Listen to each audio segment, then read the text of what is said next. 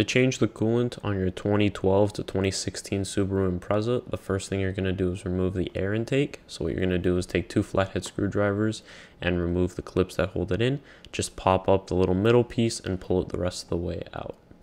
If the middle clip is to separate from the rest of it, just go ahead and pull the rest of it out and you'll put it together later.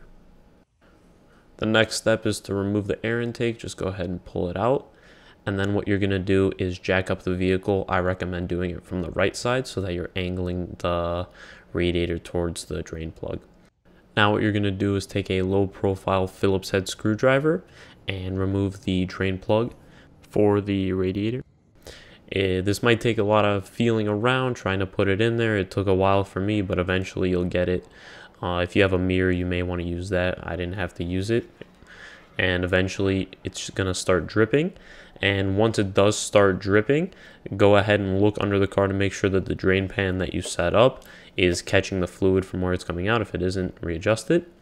And then go ahead and just reach down in there and pull it the rest of the way by hand, where it will drain out really quickly and into your drain pan. Also make sure to remove the radiator cap so that the fluid drains even faster.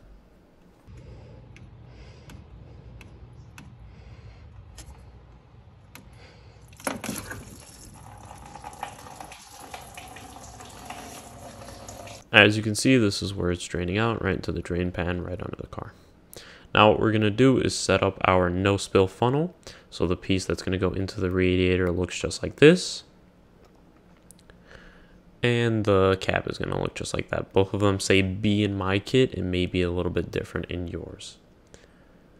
So that side goes in with the gasket side down, and then the cap goes right over that.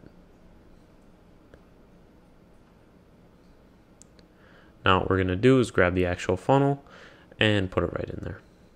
And now we're all set up.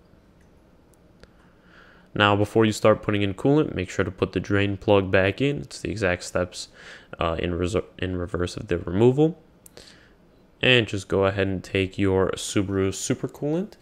Do not use anything that you can buy in the parts store that isn't the Subaru OEM coolant, because Subarus are very sensitive to their coolant. So what we're going to do is pour in about half a gallon of the Subaru Super Coolant.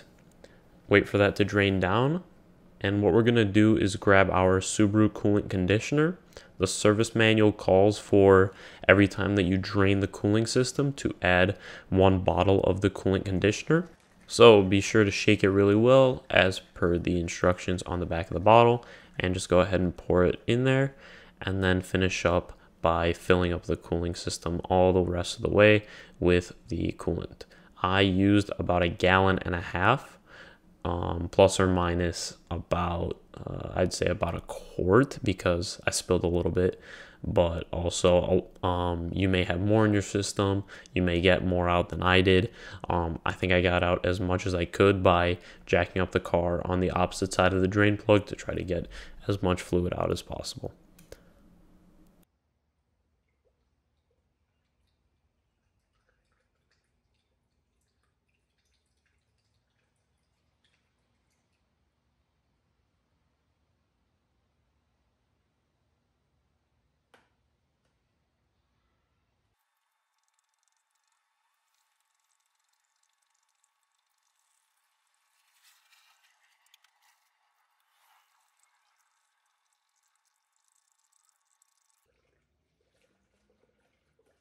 Once you have filled it up all the way, you'll know because the coolant will stop going into the radiator.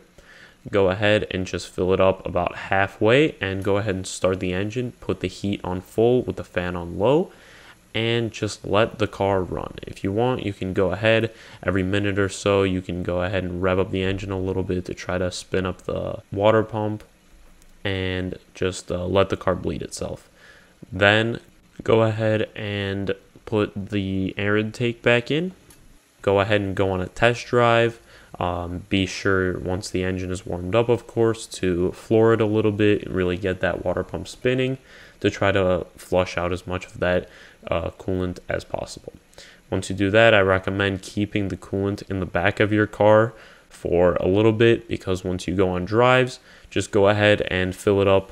Go ahead and take off the radiator, fill it up, and make sure that you have the reservoir filled up to the full line as well.